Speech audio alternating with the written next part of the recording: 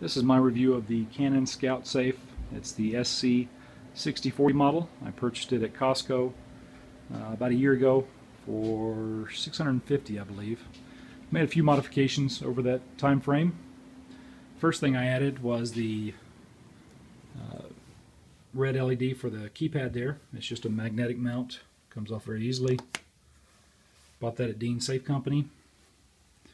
As we open the safe here, I also purchased the door pad here at Dean's. And let me flip on a light here so you can see a little bit better. I had the Acorn pistol pouches mounted to the door safe before I moved all of my handguns to the undershelf rail mount there. The safe I've been pretty happy with. It's got 4 side bolts there. It does not have the top or bottom bolts, but for the price, the size of the safe, I thought it was a very good deal. As you can see, the shelves are reconfigurable to either side. I've got actually 2 extra shelves that I'm not using currently.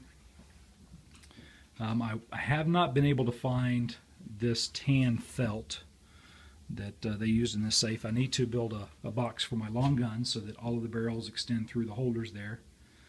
I think that's the only mod that I'm seeing needed at this point. The pistol holder, I saw this on YouTube. Great idea with a 1x1 block of wood there and steel rods with rubber caps and heat shrink around them to protect the barrels. I did have to add the plywood brace there because I did notice the shelf was starting to bow in the center from the weight of the pistols.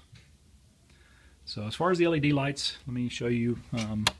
Both lights are operated off the door switch, and I usually just keep the red on. And this door switch here, I bought at Home Depot. It's just a $14 door switch. It had a larger metal case. I believe they use them in closets and so forth. But I took that off. Didn't need to take up all that space. The toggle switch here, I made the housing out of a sheet of plexiglass.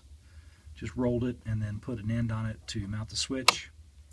I've got 5 red LED light strips, 2 on each side, and then 1 across the top. And as you can see there, the way I've mounted these are just with wood corner blocks. I purchased the LED strips on eBay. I think they ran about 15 bucks a piece. They came with aluminum railing though, which made it easy to mount. So I've got the 5 red LED strips, and then I've got 2 white on each side. So this safe comes with 2 AC outlets and USB outlets that are feed through.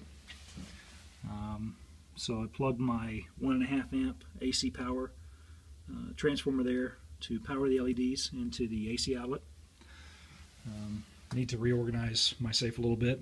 It's a little clustered there, but been very happy with it. As I said before, I try not to keep too much ammo in the safe itself. I've got a couple of clips that are loaded, but the majority of my ammo is exterior.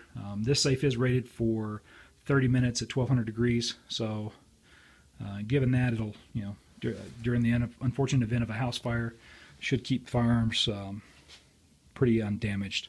So, and the safe itself weighs in at about 800 pounds. So I'm not really worried about anybody coming in and carrying it off until I can get it mounted to the floor. With the guns in it, it's about 1,000 pounds. So I don't think anybody's going to strap that to their back and take off. But I welcome feedback, comments. I've seen a lot of great ideas on YouTube, and such as the magnetic mount there for the clips. I also got that off of I think Dean's Safe Company. But just wanted to share what I had done. I've seen some great ideas out there, so thanks for watching.